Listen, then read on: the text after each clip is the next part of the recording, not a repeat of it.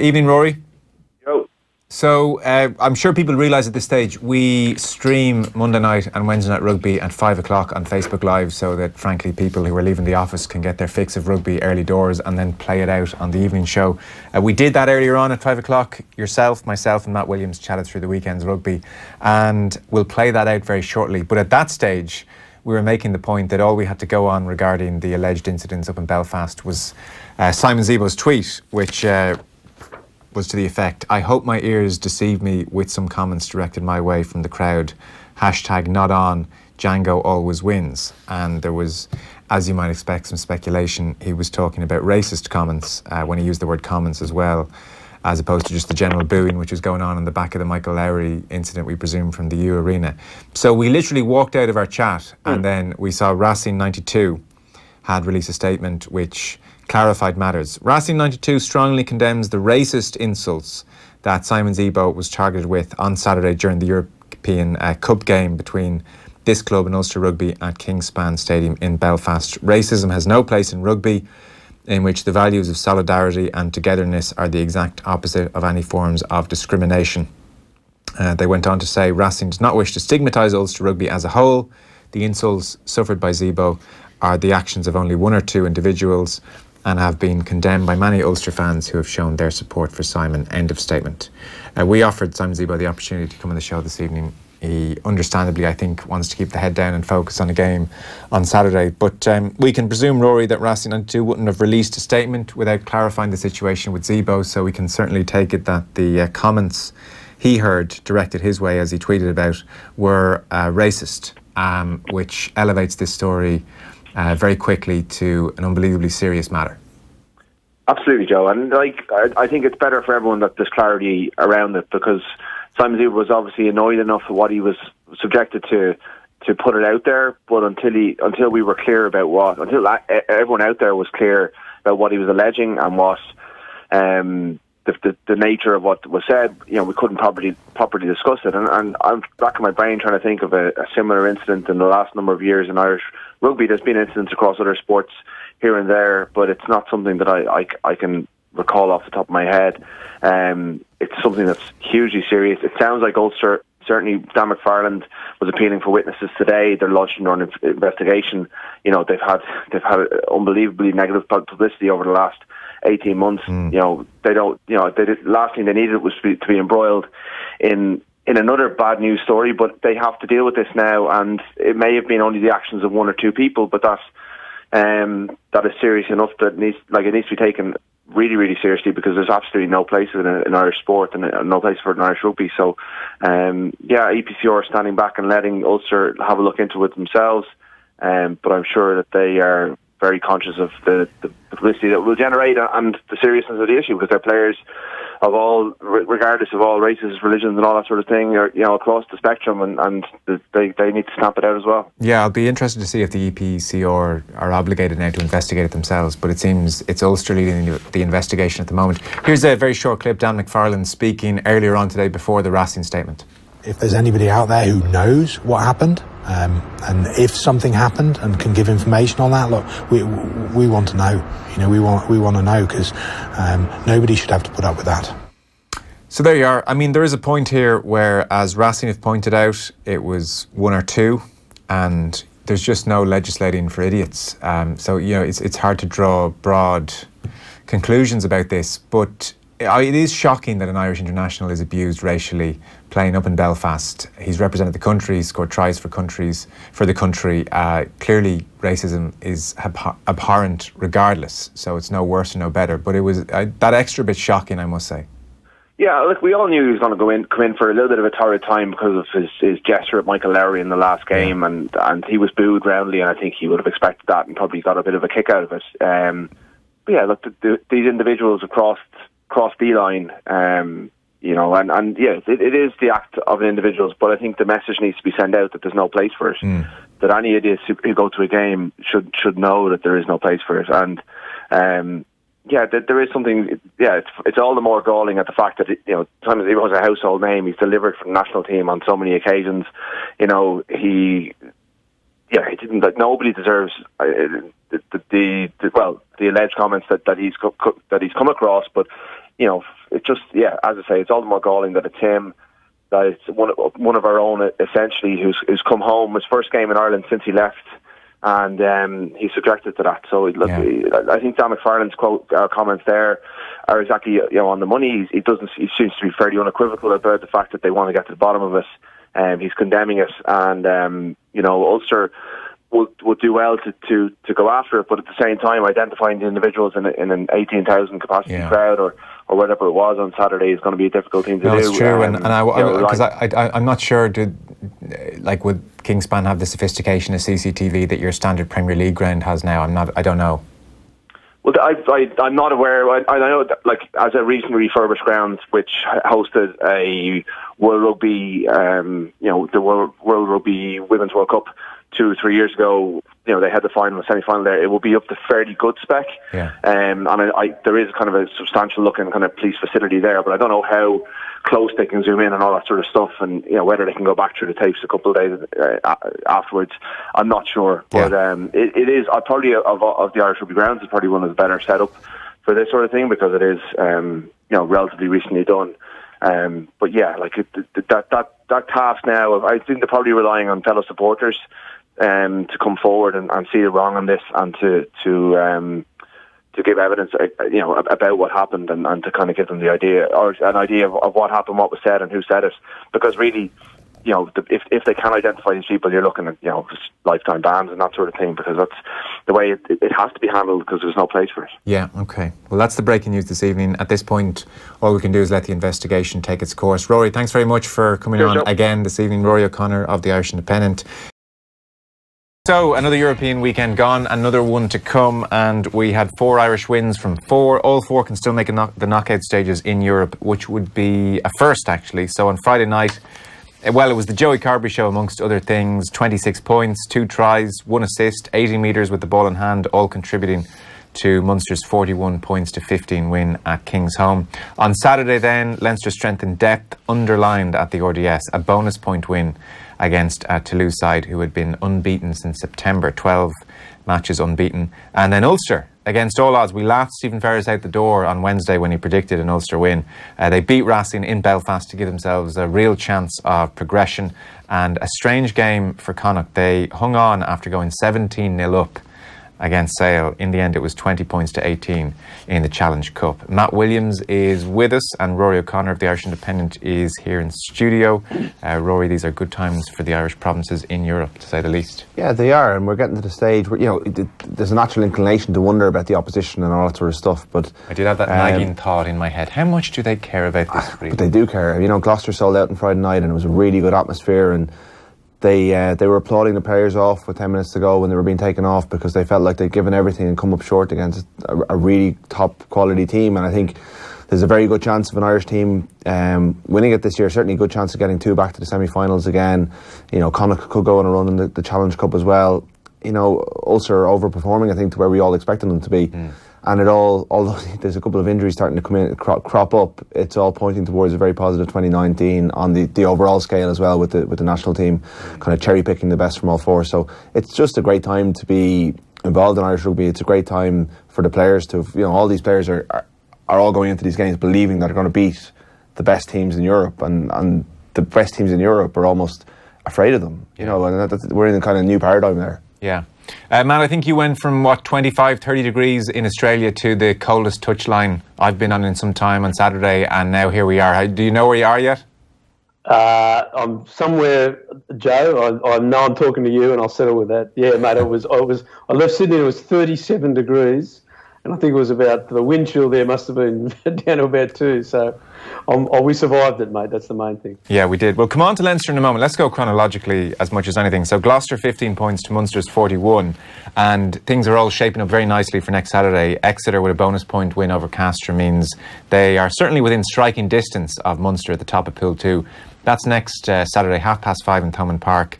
It goes on head-to-head, so in short, to give the real short version, if Munster avoid defeat, then they'll certainly go through, and there are other ways as well, even if Exeter win, that Munster can go through if they get a losing bonus point, or if they get the 4 tries and Exeter don't. But in short, Munster will go out to win that game, and that will see them safely through. As for Kingsholm on Friday, Joey Carbery I mentioned some of the stats there. His 26 points, his 2 tries. There were lots of favourite moments you could have at Carbery's performance, Rory. I think for most people it's the several quick calculations and the left-footed kick through for Andrew Conway, which summed up a whole heap. It was a magic moment, wasn't it? It was one of those times where everything in the stadium, the whole thing's going helter-skelter, and he just slows time down and just puts you like on his what's ostensibly his bad foot, is able to put that beautiful chip through. And it just summed up how calm he looked on the night and how dominant Munster were as well, that they were able to give him the time and space where he could thrive and deliver a performance that really marks. We all knew he was talented. We all knew he was going to do. I think we all were fairly confident he was going to do well in Munster. But there was a bit of he had a hiccup in cast. There was always going to be growing pains to a degree. He hasn't had a huge amount of experience at 10, but that was the most comfortable he's looked in a big game since he's gone down to Munster and. He almost announced himself as a rival to Johnny Sexton. I don't know if we're quite there yet, but how much of an almost is that now? Because I saw those mumblings happening this weekend. Yeah, I think it was Austin Healy mischievously threw it out there on BT on Friday night, and I think it was kind of half a joke, but by the end it was less of a joke, And I think, look, Johnny's a World Player of the Year. He's brilliant and has at his best remains the best that is out there. Yeah, and I think if this knee injury that has kept him out for the last couple of weeks proves to be more serious, because we never quite know with injuries in Irish rugby. I think there's less concern now that Joey Carbery starting with Ross Byrne on the bench, even against England, with Conor Murray alongside him and the players they can put around them. World Cup final, you still want Johnny Sexton starting, but we saw maybe on the 29th that Joey Carbery's a little bit in Johnny Sexton's head, when he threw him to the ground, stood over him, the way he did with Ron O'Gara all those years ago, that he's starting to consider him a rival. And that can only be a good thing, because if he can push Johnny Sexton to be better, well, that is only going to be good. And if Johnny Sexton does start to decline, because he is well into his 30s now, it's great, or suffers another injury, or this injury turns out to be, it just means that there's depth, and there wasn't depth a year ago. So that's a good thing as well. So this move, for all that Leinster fans don't want to hear it, has been really positive for the overall success, picture. I think David Nucifora is sitting in his office somewhere saying, I've been vindicated thoroughly. And the Carbery experiment, and that's the wrong word for it at this stage, but it has been such a success that I think it's almost forcibly educated the rugby public about the merits of this and why it can work so well and why it will happen again in the future, and there'll be less hoo-ha, I think, the next time. Matt, since the hiccup, and it was a severe enough hiccup in Castres, you would have to say, for a young number 10 trying to find his way, since that game, in Carbery's last 3 games, he's scored 56 points, he's scored 3 tries, he's had 17 out of 17 successful kicks, and that is hugely impressive, because I must say I did expect at some stage this season, when Carbery had the hiccup like he did against Castres, that there would be a consequence to that. There would be a couple of weeks that would feel a bit fragile and he would have to be nursed back to health. But it's been anything but. He has bounced right back. He's been absolutely sensational, Joe, hasn't he? He's so happy for the kid and so happy for what he's given to Munster Rugby, because he's changing the way they play, and they're changing around him. They're putting structures around him that suit his style of game. But as I remember talking here on a Wednesday night back in September with Keith Wood and yourself, and just saying the same thing. When you put any young guy in that position, especially a 10, the 10 and 9s are making hundreds of decisions in a game. They're going to have a night where sometimes those decisions are bad. That's just what's going to happen to every player as they move through, but especially your 9s and 10s. And they've obviously got a good support structure around Joey. He didn't lose confidence, and he's bounced back. But there'll be another day he won't be perfect, because he's still learning his trade. He's still developing and growing, which is, if he can play so well as he did the other night, and we can still say that this guy is still learning his trade and learning how he goes about things, he's going to grow into a really, really good rugby player. Yeah, I think the coverage as well has been quite fair of him. Like, any time he's discussed, it's always in the context of a player who's learning. Van Graan talked generally about the team, saying, Rory, they still have loads of areas for improvement from the Gloucester game. And if you're talking about Carbery, for instance, the restart in the second half, which dropped short, that gave Gloucester a real into a game. And against better sides, potentially away in France in a semi-final, actually you can't get the restart wrong, especially when things will be finally poised. Yeah, and I think that's the lesson all the teams will be looking at this week. You know, they did enough to beat the team. They did more than enough to beat the teams they were playing against. What they need to look at is, will it be good enough when it comes to the crunch in April or May? The coverage of Carbery has been fair, but it's been extensive. He's gone down there with massive focus on him, and he's handled it really well. He's talked about every week, in fact. Oh, absolutely, and you know, but he has handled that very, very well. He's spoken well. He's kind of managed to just lived as most of his adult life in the focus now. Ever since he kicked those goals against Clontarf, you know, within 6 months he was playing against the All Blacks, and he just seems quite comfortable with it. He has said at the age of 20 that he wants to be the best player in the world. He's owning it. You know, he's owning that, and that, you got to admire that ambition. And Jordan Larmour saying similar things about the team. And these are young players full of confidence who've grown up watching Irish rugby succeed. I think Munster were, you know, provided them with a lovely platform. There was pretty much their first 23 on Friday night, and it showed. And I think when they have, and it's very hard to get them all on the pitch, but when they have all their players on the pitch, they're as good as anyone. And they were so much better than Gloucester. Their pack was excellent. Their tight five was very good. Their back five, their scrum was dominant. A lot of tight burn is exceptional. Yeah, a lot of penalties in that game around the scrum, weren't there? There was, yeah. And it's Roman Pod. He does tend to. Well, you know, he's probably the best scrummaging referee, but he probably is more technical than others. Others would try and get you to play off it. But Munster were quite happy to earn those penalties and put Gloucester into a tough place. So you got it. Like, Gloucester were poor at times. You know, the tackle for Rory Scannell's try, which was a pivotal moment in the game when the game was still a contest, was pathetic from Charlie Sharples. But you know, the game was there to be won. They hammered Gloucester's weaknesses. They spotted that they couldn't catch a cold, so they kept kicking to them. Like that is the thing. I don't want to puncture the hype. I mean, Shane Jennings on the sideline, we were eulogising Munster, and Shane Jennings came in and said he thought Gloucester, frankly, were shocking. And I know it was Friday Night Lights and Full House and all that, but like on the BT commentary, Matt, they were saying, God, there's a magic about Conor Murray's box kicks this evening, because literally not one of them could be caught. The hooker, name escapes me now, was pretty dreadful on the night as well. Like, Gloucester were fairly abysmal, you would have to say, given it was a full house. Gloucester were appalling, absolutely appalling. And I watched it. I watched that passage where Munster did 35, 36 tackles just before Gloucester scored. Mate, it was the most abject attack I have ever seen. Like that, they were running into Munster players. And I'm not criticising the Munster guys; they were superb. There's actually a law in rugby. I think we spoke about it, Joe, the other day, where the pads on the goalposts are part of the try line. So if you put the ball on the base of that pad, it's a try. And the Gloucester guys, if you go back and watch it, they're actually moving away from the pad. There was one point there where all they do is push the ball on the base of the pad as a try. They just didn't know how to attack, dropping balls, you know, and as wonderful as Andrew Conway's try was from the left foot kick from Joey Carbery, I was sitting there watching. I just screamed out, "Where's the fullback? Where's the blind wingers?" They had absolutely no one in secondary defence, as did Toulouse on occasions the other day. There was no one in that backfield. So it's 22 metres from the try line, or 30 metres from the try line, and they don't have a fullback. I mean, Gloucester definitely will draw a line under their awfulness. We're agreed on that. That is an interesting broader theme in rugby at the moment. You talk about the secondary, you talk about players being left at home. It was very evident at the RDS as well, and we saw Dave Kearney's try in particular.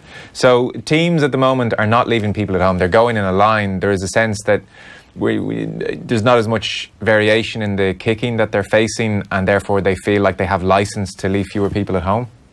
Yeah, it's my bugbear at the moment about this generation of coaches going around. Not all, not in Ireland, but over, especially in the Premiership and in France. They're all just copying each other. So why do it? So why are you putting everyone on the line because no one's kicking? So what do? You kick. Put a short kicking game in, as Leinster did and as Munster did the other day. You employ a short kicking game. At one point there, when Dave Kearney's wing, the only guy in the backfield was Colby, and you know he's an electric footballer. He's only 5'4", and so they kicked to him. They kicked short to them, and this whole concept of what modern defensive coaches are doing, everyone is just copying each other. So the old story: give your opposition what they don't want.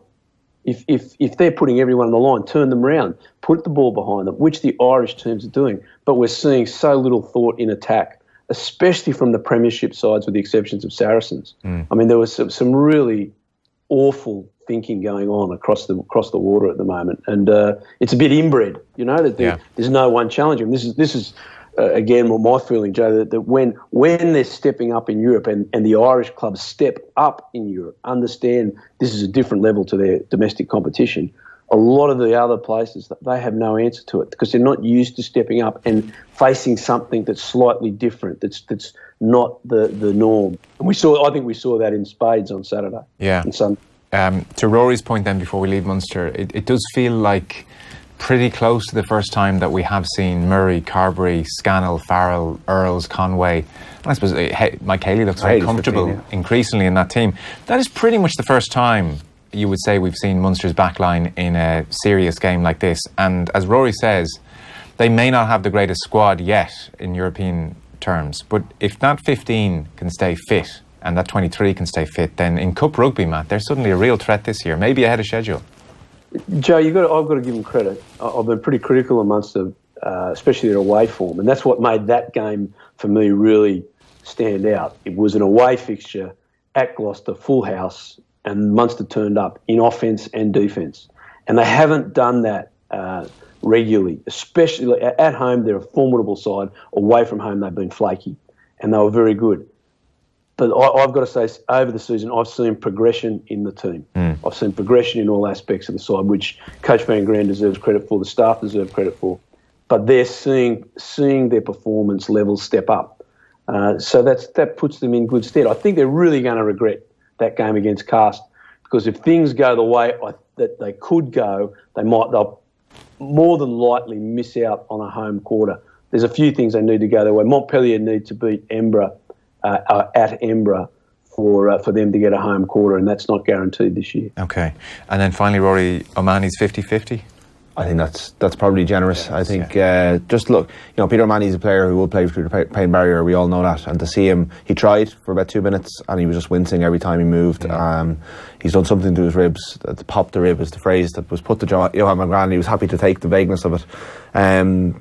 But yeah, we're not going to. He'll be in the Ireland squad on Wednesday, I'm sure. He'll be. They'll keep him in the mix, but I can't see him playing this week, especially with the Six Nations around the corner. You just said one thing, Joe. You said ahead of schedule. I think it has to be this year or next year for this Munster team, maybe the year after. But like, if you think of the age profile of the kind of generation of players like O'Mahony, Murray, Earls, the leaders in that team, Stander, they got to strike while the iron's hot. They have something this year, and I think they have. There's all of the rivals, although Saracens, Leinster and Racing, look good in patches at the weekend, and I think this is a year where there's actually going to be an opportunity if they can get on the road in the quarterfinals. This is a real chance for them. Yeah, it's a very fair point. I suppose when I said ahead of schedule, I almost meant I hadn't expected Carbery to blend in so brilliantly, but totally for the rest of this team, the Keith Earls of the world, they are running out of time. But they feel closer to it than I suspected they would after that Racing defeat last year. They felt a long way away last year, so we'll see. Leinster 29, Toulouse 13, then Jack Conan, and then Dave Carney, and then Cronin, and Adam Byrne, as you'll hear, courtesy of Conor Morris, Keith Wood and Kevin McLaughlin, who were there for off the ball. Adam Byrne with the bonus point try.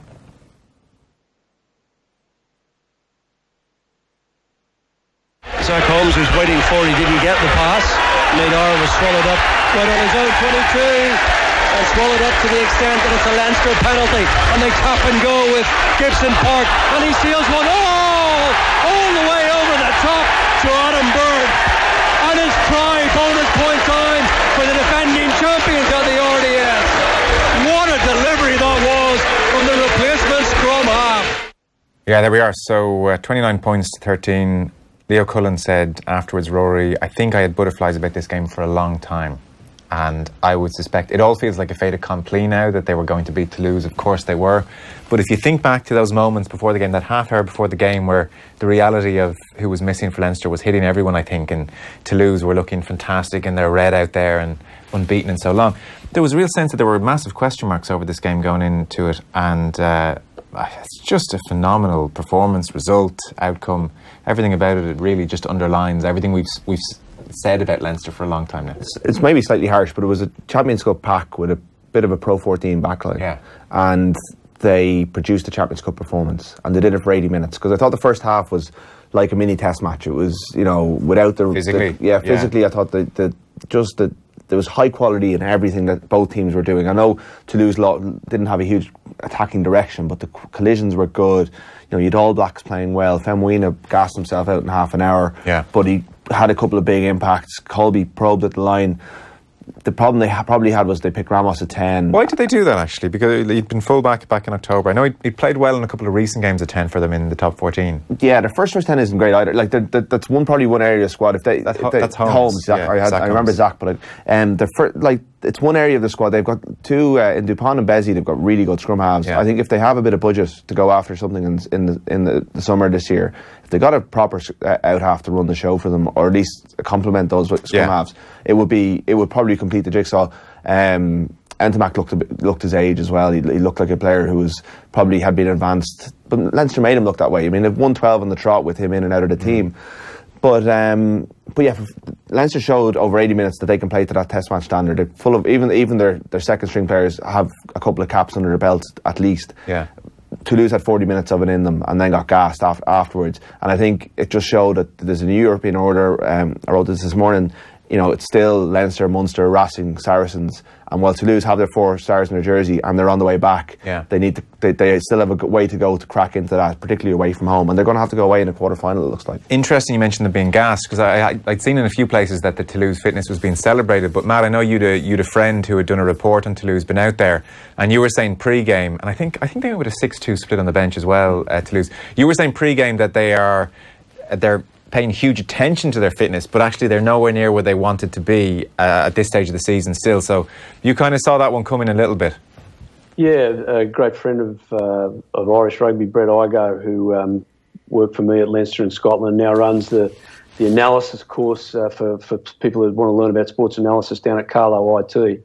And Bretty had spent a week at Toulouse looking at their systems and was highly, gave him great praise, and dropped me his report that he'd done on Toulouse, and gave him a lot of praise in all areas, but said that when what you do with the fitness, the players wear GPS monitors at training, and they measure how much intensity, your heart rates and all this at high intensity, and they keep that high intensity training during the week to inside a band so the players aren't fatigued. But the Toulouse players are not putting out the numbers at a high intensity for periods of time that the Irish players are, that the Irish provinces are. And there's a whole lot of reasons for that. But Brett said to me, he said, look, they're not going to last. If Leinster can keep the ball and hold them and keep them going for long periods of time, their legs are going to give way later on.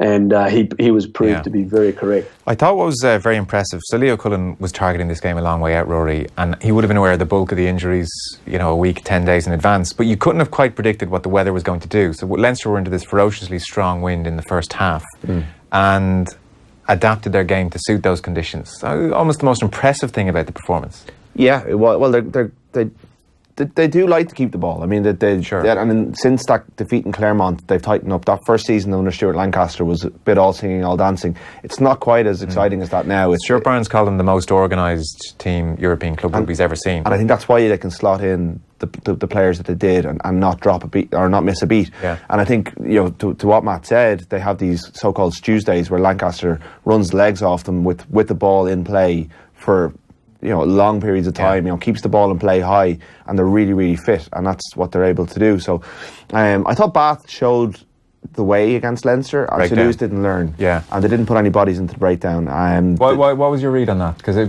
Bath really did expose that area. Do Toulouse just not have the players to do that? Well, Cass played extra yesterday, and they put about 5 into every breakdown, and they got caught wide. So I suppose if you start putting bodies in, you leave yourself vulnerable, and obviously it ties into the stuff about the players in the backfield. You're trying to staff the front line. Yeah. But if you give Leinster a quick ball, and you have James Ryan, Jack Conan made 20 carries, Rhys Ruddock made 20 carries, and they're winning the gain line in the way that Irish teams probably didn't against the likes of Toulouse 5-6 years ago. Yeah. You're just on the back foot. You have to survive 38 phases, and it was funny. It was seen as like the 38 phases was a big victory for Toulouse, but it probably cost them in the end because it took so much out of them. Whereas Munster went through 35 phases and conceded, but Van Gran was kind of saying we got so much from just being able to survive against Gloucester for 35 phases. Just the way things are interpreted. Yeah. But look, they adapted to conditions. They didn't kick as much, but even when they had to kick, Ross Byrne was so accurate with that kick. That's across. a real strength of his. He's as good as anyone at that, isn't he? Absolutely. He doesn't have much top end speed, but he has an unbelievably accurate cross kick. And we've seen in the Southern Hemisphere the way the Barretts manipulate defences with their kicking. He's well able to do that, and it's a real asset for him. And it's one of the reasons he saw off Carbery in Leinster, because he was so reliable and able to come in and do that. And he runs the game so well, akin to Johny. He's not as good as Johny, he's not as quick as Johny, he probably doesn't have the leadership that Johnny Sexton has, but he slots in and just makes the right decisions all the time and thinks a couple of phases ahead, which is very impressive. Although there's, I think he might be growing into it. There's certain things you see obviously when you're there. There was a moment where they could have taken, I think it was even before Kearney's try. It was certainly before the Cronin try, and it was certainly before they were out of sight. Yeah. But he was the one who dictated to the team they were kicking to the corner, and he could have taken a very easy 3 points. It was almost pretty not far outside the 22, and it was just a small thing. You mightn't have been picked up on the cameras, but he turned to Rhys Ruddock, captain for the day, and said, "We're going corner, we're going corner." So maybe he's growing into that, and big carry off at the start of the game as well. And 23 years of age, it was a decent statement from him. If you're watching on Facebook or Twitter, get your Heineken Star comments into us, because this week we have tickets for Munster Exeter, which is a sellout already, to give away to our best comment. Neil says, "Joe, keep calm on the Joey Carbery love. Look at the opposition. Leinster aside, they've had a Manchester United-like last 6 games. Chill," Neil is telling me. I mean, regardless of the opposition, 17 kicks from 17 is worth noting. Well, you can't say Leinster aside. They beat Leinster. Leinster European champions. They beat the Connacht and won. They beat Gloucester well. They didn't just squeeze by. It was the biggest away win in Gloucester's history. Yeah.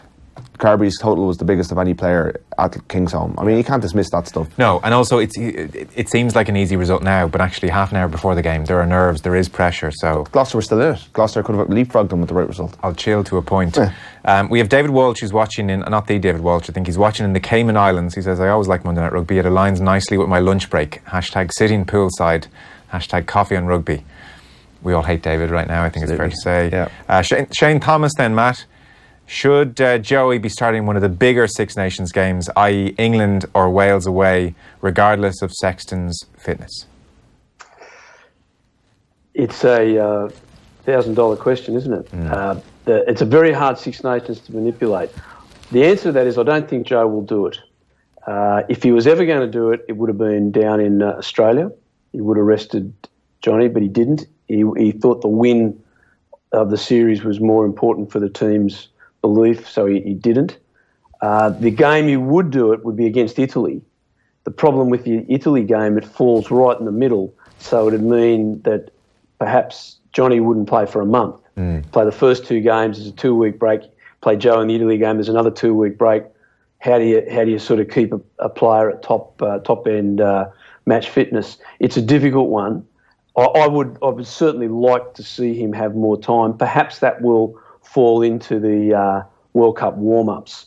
I certainly wouldn't be starting, the first day on February 3 when England play, whoever wins that's going to win the Six Nations. So you put your best team out that day, and that's whoever's standing that day. And you know what, I would put in the argument as well that Johnny Sexton's injury profile of late has been exceptionally good up until Thomond Park. He is the World Player of the Year. He's played a huge amount of rugby last year off the back of a line season. He went down to Australia, did really well. I mean, he's been absolutely phenomenal. Really, the priority, as much as we all want to develop Carbery, Rory, the priority is to make sure that Johnny Sexton is happy, that he has enough rugby, that he feels good about life. Like, I don't think you want to introduce... Look, individuals are different, and maybe Sexton will respond really well to the threat of a Carbery. But why would you want to introduce a factor which could upset Johnny Sexton? As in, like, do you want to create a dynamic with Carbery and Sexton that is akin to Rog and Sexton at the time? Because that can happen, because Sexton is not ready to go yet. I just, look, it's tempting for all of us to talk about the Carbery factor. Yeah. But I think it's worth underlining the fact that the priority for Ireland is the World Player of the Year is absolutely happy with life over the next year.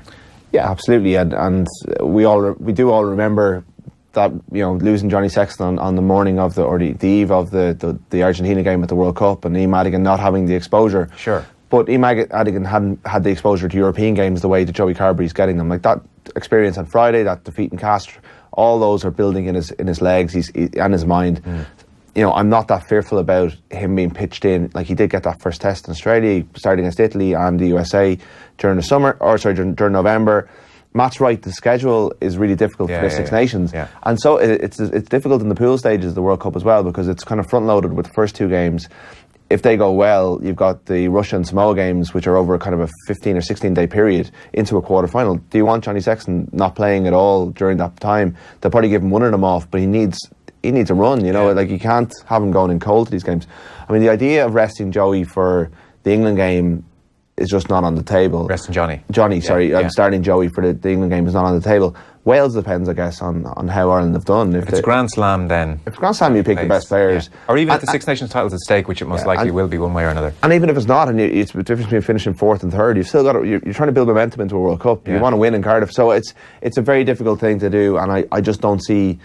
I think Joe Schmidt will pick his best team for all those games. Maybe Italy, but as Matt said, it's not an easy one. Not least because I think Sexton is not the type of character who says, "Yeah, it'd be good to give Joey a chance." It's not. Oh, he wasn't happy when he was resting in Australia. No, I wouldn't think so.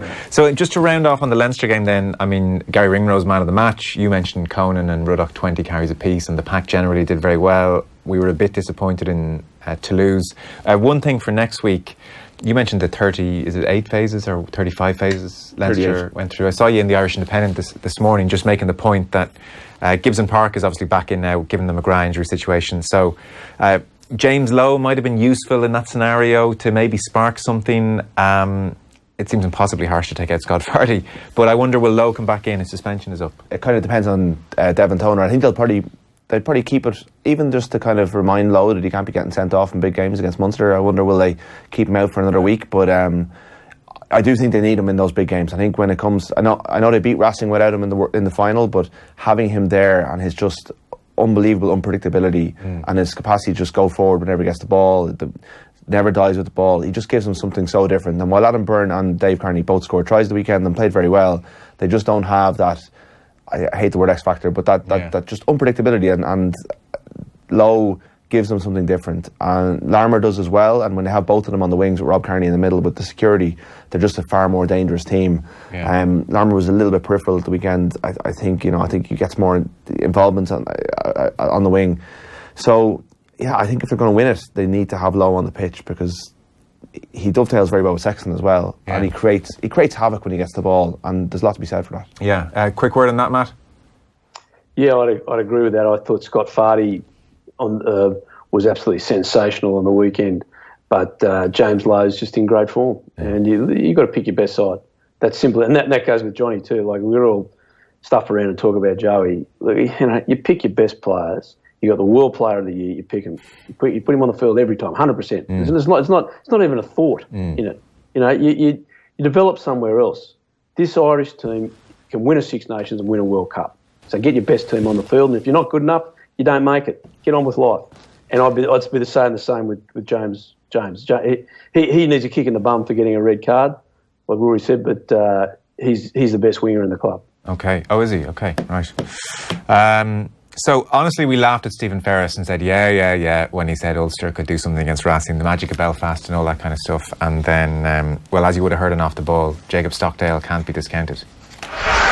And Ulster have to put in at the scrum. Dave Shanahan gives it off now to Will Addison. Will Addison looping his run around. It's Stockdale. Stockdale shakes off attacker. He's over the 10-metre line. He's approaching the 22.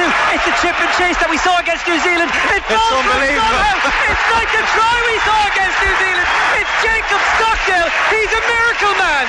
Ulster 21. Racing 92-10. That is the most Jacob Stockdale try you'll ever see. It's beautiful. It's poetry in motion. It's Ulster with 3 tries. There you are, Oisin Langan doing it justice, enjoying it the way it should be enjoyed. It's quite something for a 21-year-old to have a trademark try, Matt. He's some operator, isn't he? The thing about that try is the start of it, the power in his palm, where he constantly beats that first defender. Very powerful dude with that push off. It was no easy push off as well. And then the chip and chase. I criticised teams for not having anyone in the backfield. Racing had 3 of them at the ball, and the ball sidestepped all 3 of them straight into his hands. Yeah. But look, he's just consistent. If he did it over a couple of games, you'd say, "Oh, that's luck." I mean, the guy's just been doing it week in, week out, breaking records, and that was a sensational try. Well, he got a bit of luck, but it was still a great kick. Okay, well, you've raised all the questions I want to ask there. So you probably answered the first one. I was going to make the point. Certainly, Scarlett's away, his try down the left-hand side there. The point was made that, he really should have been tackled. You know, like there was hands on him. And equally, I think it was Imhoff he ran outside in Belfast before kicking it. Yeah. So, again, you would watch it in isolation and say, he should have been tackled. You know, basically there were hands on him or close to him.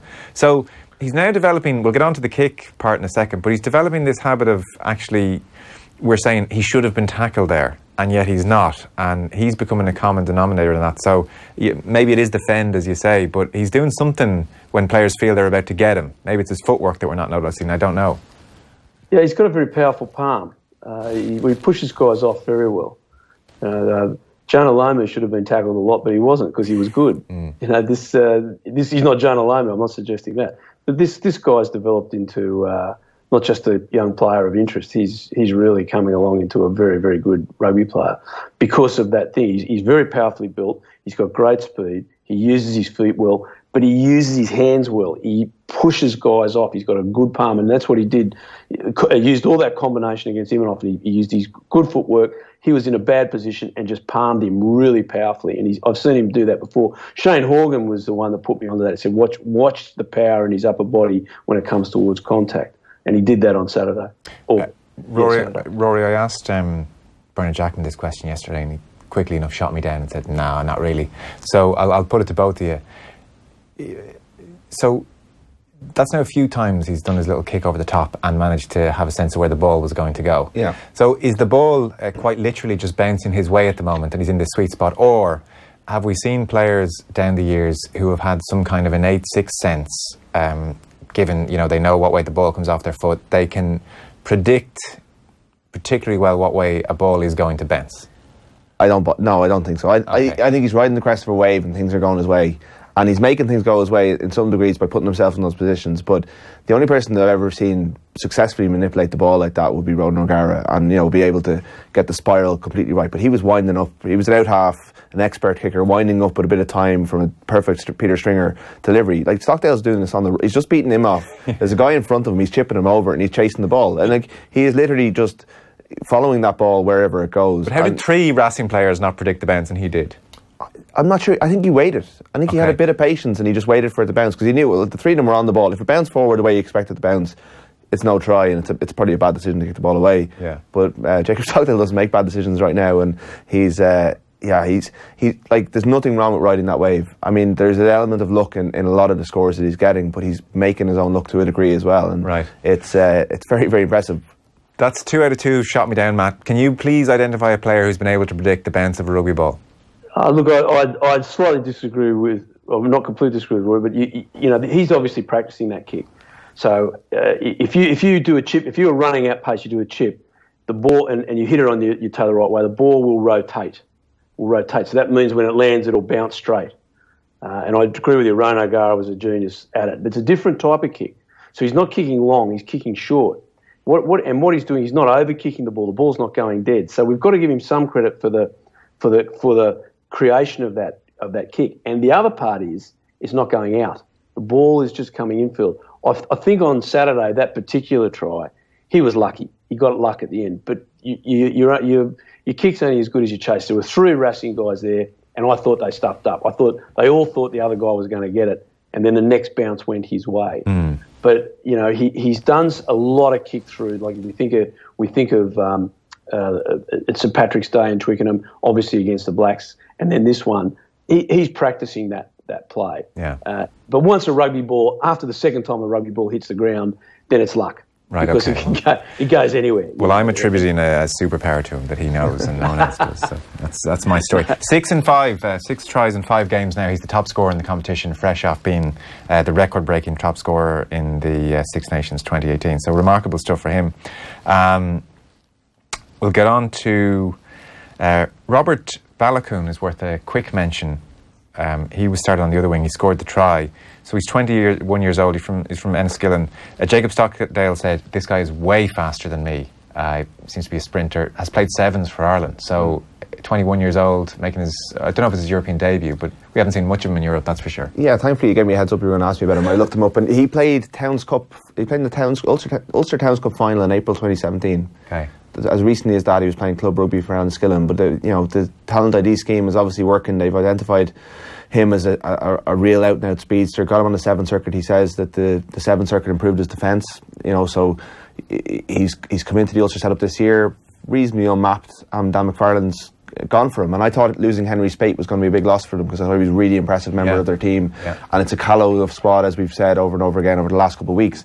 But he stepped into that role instead of Spate, and he looked really at home. And even he got a 2-week ban after that Munster game, where he probably should have been sent off in the first minute, but he popped up the winning try in that game, which I think enraged Munster all the more. He's got a bit like Stockdale. He's got a good knack of showing up and scoring tries. He's got a good record in the senior team, and his speed adds another string to your bow. There's no substitute for pace, as they say, and he's devastating when they give him a bit of time and space. So when you've got Stockdale on one wing, having this guy, if all the attention's on Stockdale, they've got the centres, and Addison is the playmaker who can get the ball out to him. It's a decent mix they have in that back line. Yeah. So Welford Road next weekend, Leicester beaten again at the weekend. Their domestic form has improved.